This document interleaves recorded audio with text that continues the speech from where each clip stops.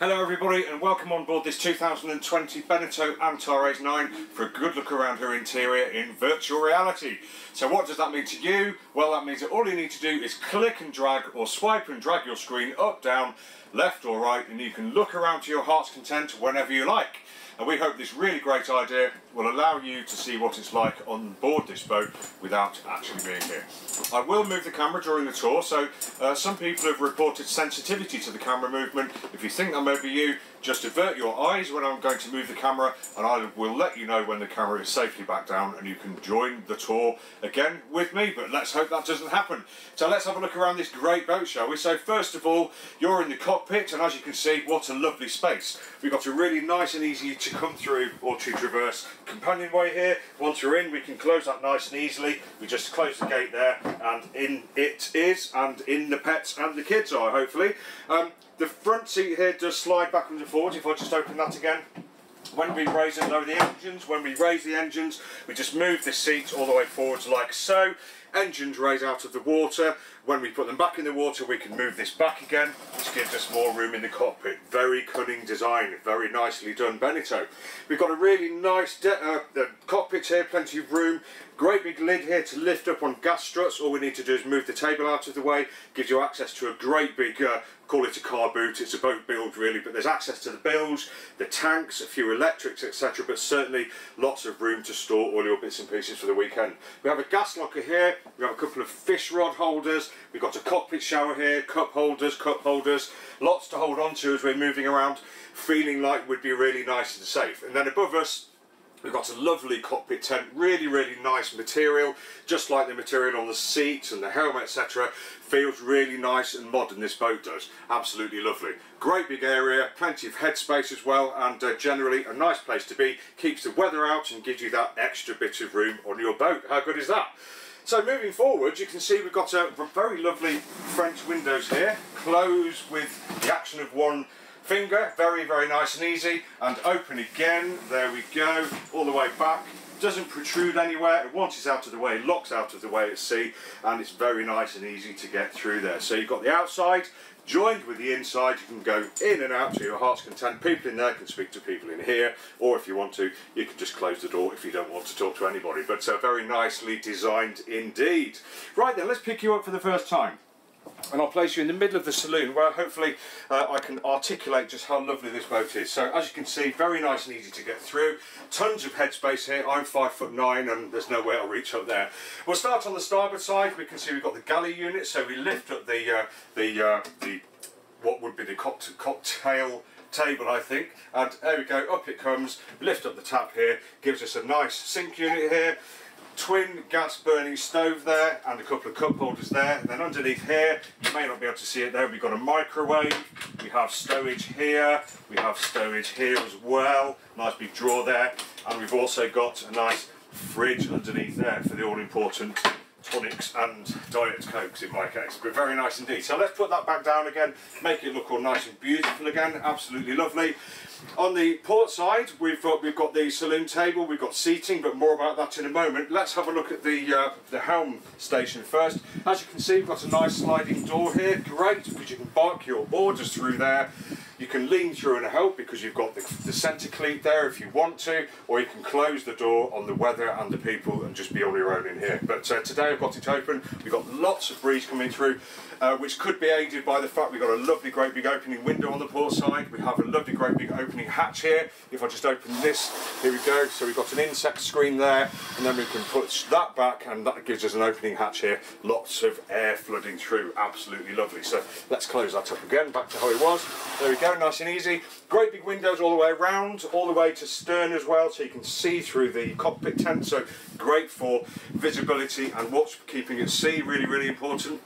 And everywhere you can, Beneteau seem to have put in these windows, which are non-openers, but they've got covers over them, and really do let in that extra amount of light. As you can see, around here, again, we've got contemporary upholstery, table, wood, we've got the flooring, etc. Feels really, really nice. Now I'll just talk about the helm station itself. I was doing that a moment ago, wasn't I? Lovely, lovely seats here, really nice and comfortable. If you want to sit down and steer, we can. If you want to stand up and steer, the bolster comes back like that, so it can stand here at ease, just looking over the console.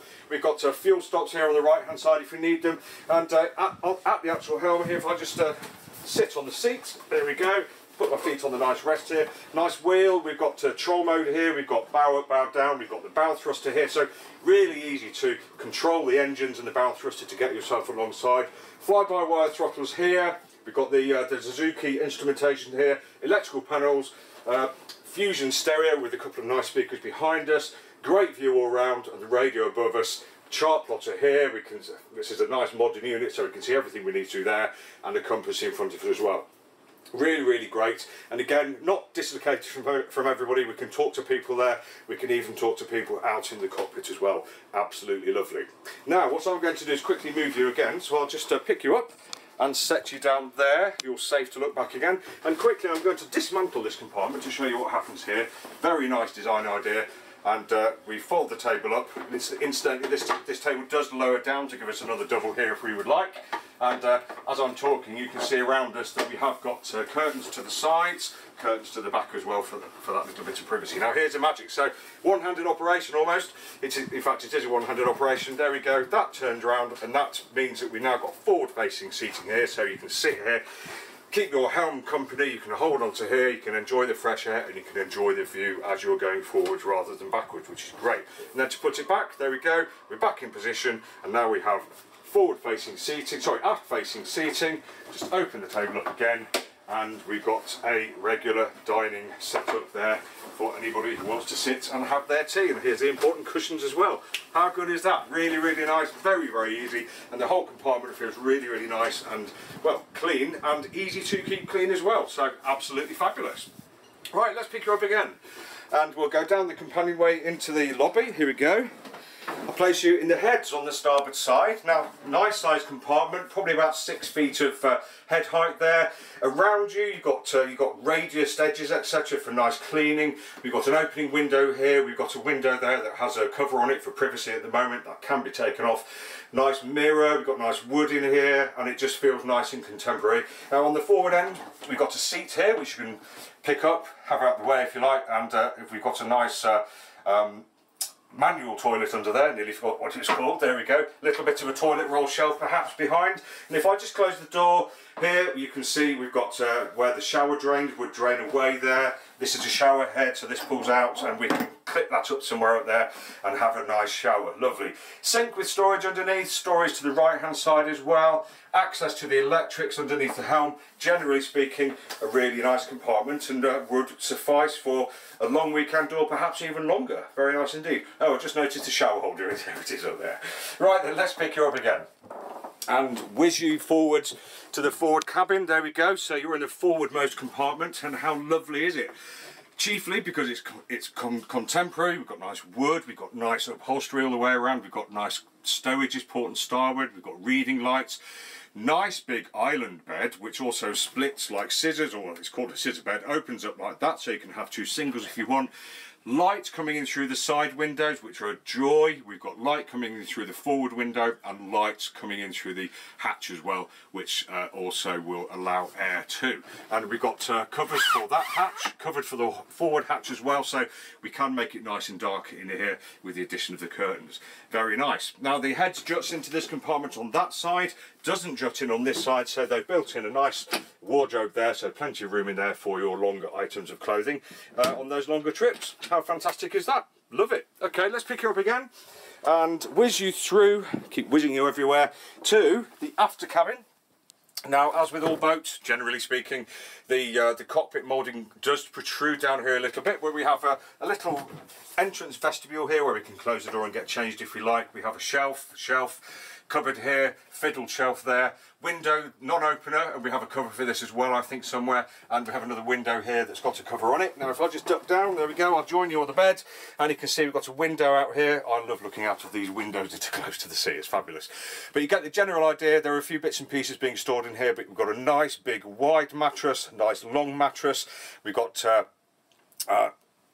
cubby holes over there, and down to the starboard side along there behind that bulkhead there, there's a little bit of engineering that only the owners and I need to worry about. That's we'll leave that to the engineers. But nice nice size aft cabin, good sized bed, and you're generally only going to be in here sleeping, although I think if you sat here, if you wanted to read a book, I think you would probably be okay with that. So very good. So let's pick you up, take you back to the saloon, and we'll sum up by saying that this has been Tim from Boatshed Yacht Brokers. You're taking you for a tour around this 2020 Beneteau Antares 9. Hope you've understood the layout, hope you can see what a lovely boat she is, and more than anything, I hope you've enjoyed this tour. Do join us for more elsewhere on our YouTube channel, where you find reviews in virtual reality of all sorts of different boats, different sizes, different layouts, etc. Thanks for watching, hope to see you soon. Take care.